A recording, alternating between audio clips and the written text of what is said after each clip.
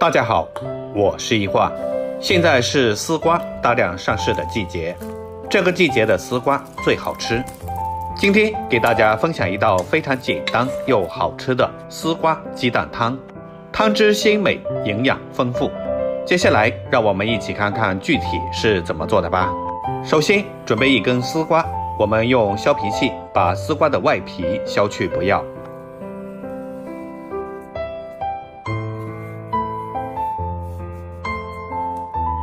接着将丝瓜改刀切成这样的滚刀块，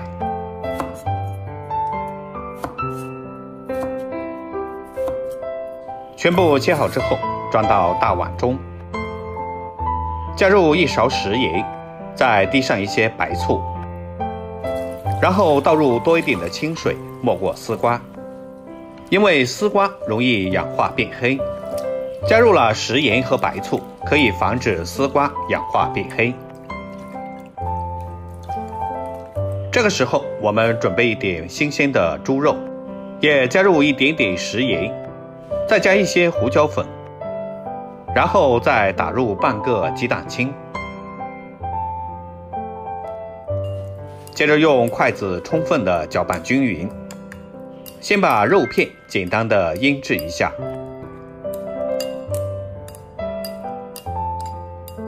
加入蛋清能使肉片吃起来更加的滑嫩。搅匀之后，加入1勺玉米淀粉，继续用筷子搅拌均匀。淀粉可以有效地锁住肉片的水分。搅匀之后，先放一旁备用。这个时候准备一点海鲜菇，把海鲜菇切成小段，切好之后装在盘中备用。这个时候我们的丝瓜也已经浸泡好了，我们用漏勺将它控水捞出来备用。接下来往锅中加入适量的食用油，油热之后打入几个正经的母鸡蛋，下锅之后先不要着急翻动，把鸡蛋煎至一面定型。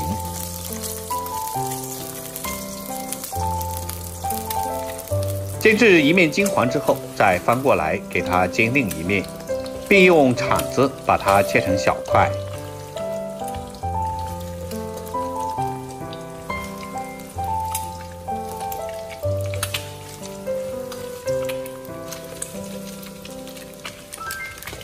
煎香之后，我们再把丝瓜加进来，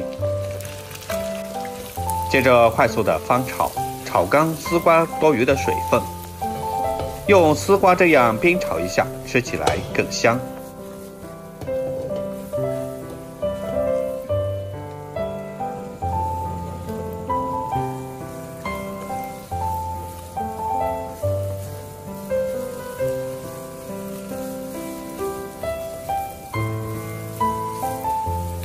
丝瓜炒软之后，我们再往里面加入多一点的热水，在这里一定要记得加热水，只有用热水熬出来的汤才会更加的浓白。然后将海鲜菇加进来，用铲子翻动一下，让所有的食材都进到汤汁里面，继续用大火将它煮开。我们可以看一下，现在的汤色已经非常浓白了。这个时候就把肉片加进来，肉片下锅之后，我们用筷子给它搅动，让其受热均匀，只要烫一下就熟了。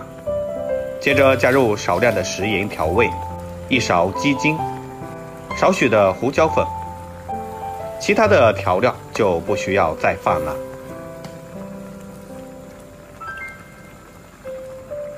我们用勺子撇去上面的浮沫，这样汤色才更加的美观。出锅前再撒上一些葱花，再加入一些枸杞点缀增香。这样一道非常简单又营养丰富的丝瓜鸡蛋肉片汤就做好了。接下来我们就可以将它出锅装入大碗中。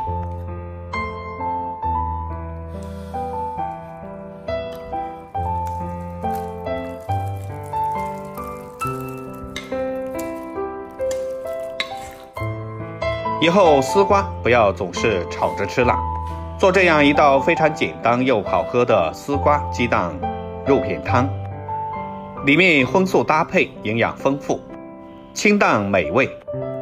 如果您也觉得不错的话，就收藏起来试试吧。好了，今天的视频就分享到这里啦。如果您喜欢我的视频，记得点赞、关注、留言并转发哦。点我的头像可以看到更多的美食视频。我们下期视频再见，感谢您的支持。